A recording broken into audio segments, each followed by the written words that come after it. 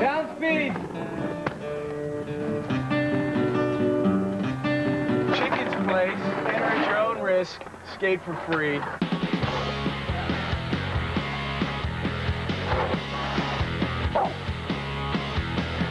Do you inline skate more often than you skateboard? Yeah, I do. And when I'm back home, it's 50-50. I don't really skateboard that much because I'm more of a ramp skater. Right. And there's not as many ramps in America as we have back home. Is the inline skating as popular in Australia as it is in the States? No, we've got a lot of inline skaters in Australia, especially a lot that focus on ramps and bowls. Right. In America, I think they're more concentrated on street skating. Street skating in New York City is the bomb. There's nothing like it. I mean, I don't care what anybody says. You can skate from one point to the other. We don't have to hop in a cab or hop in a car or even hop on the train for that matter. If you get bored, you can go to the west side. If you get bored from there, you can go to the east side. You can go uptown, downtown. For every New York skater, street is where it's at. This all started out, a couple of donuts at the banks, a little coffee, early morning skate session.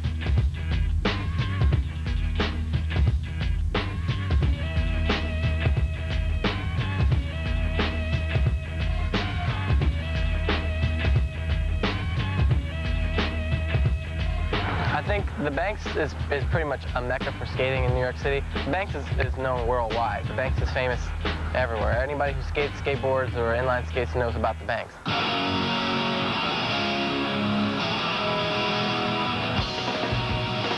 You fall in love with it. You have the wall to jump over, two perfect handrails that are there, that are, just saying, jump on me, learn to skate, from here. You can grind.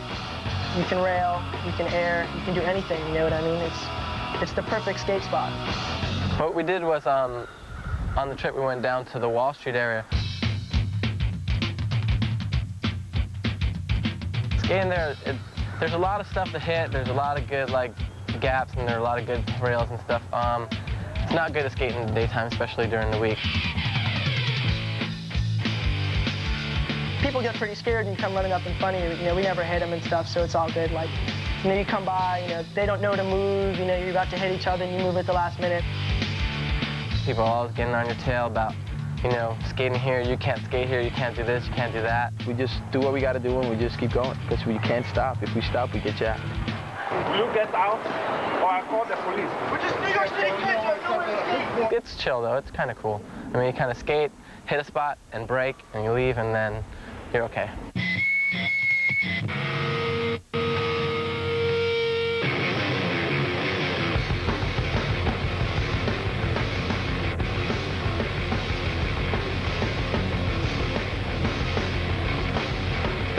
Man, I've seen kids get hit by cars. I mean, bad. I've seen this kid totally going 30 miles an hour, smack into the back of a parked van.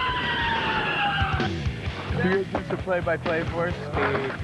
I can see I'm watching this being totally ignorant, so help me out, man. Educate me. This kid right here is insane. Brian Patch. Did he rip some speed? Yeah. See, solid, consistent moves as well. Omar's just always solid and consistent on everything.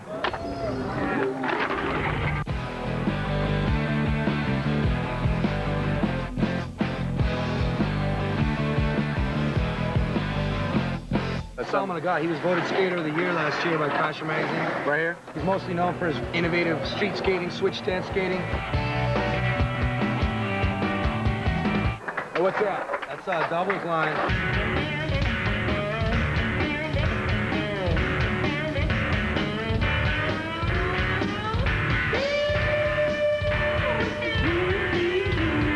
This is raw right here. This is Ricky Styles. One of the best bull skaters in the world. You see, he's just got crazy fire in his eye.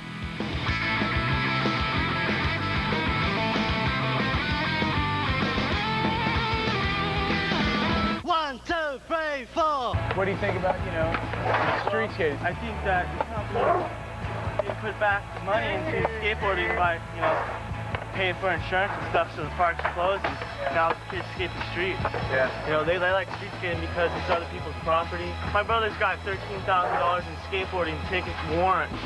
It is a crime. Like I said before, thank God for the country.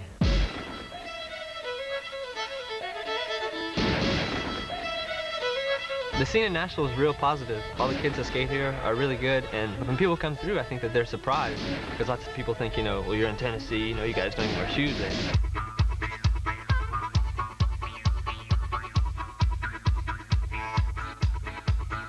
The city of Nashville usually looks down on skaters, just because we're a little bit different.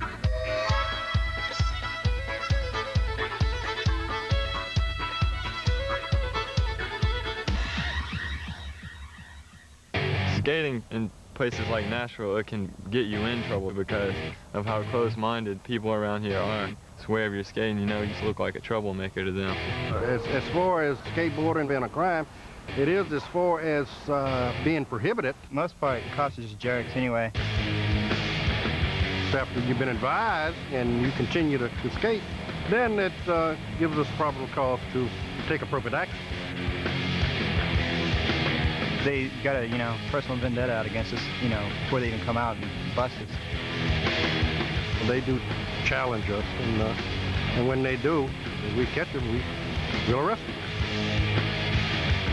You know, they got to do what they got to do, but, I mean, they could be a little bit cooler about it. I think if we're going to start getting kicked out of the city in Nashville, that might as well just take it upon ourselves to build ramps and, you know, build the way we want it. We decided to go ahead and put some ramps up, you know, ourselves. So swim out to the junkyard. Maybe we should take the bike. Yeah, do that. Probably jump this here. We can make it a lunch in it. Picked up some stuff to do some tricks over, and it turned out to be a pretty fun day.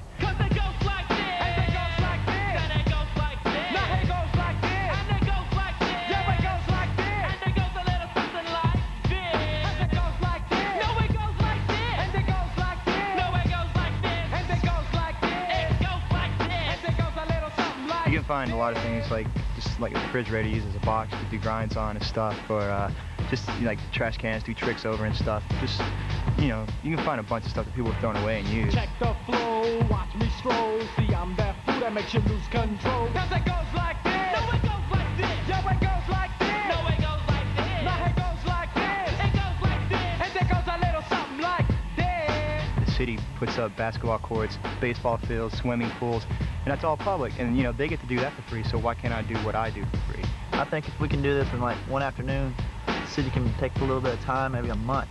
They could have something. It's not really hard. Just a little bit of nails and a hammer.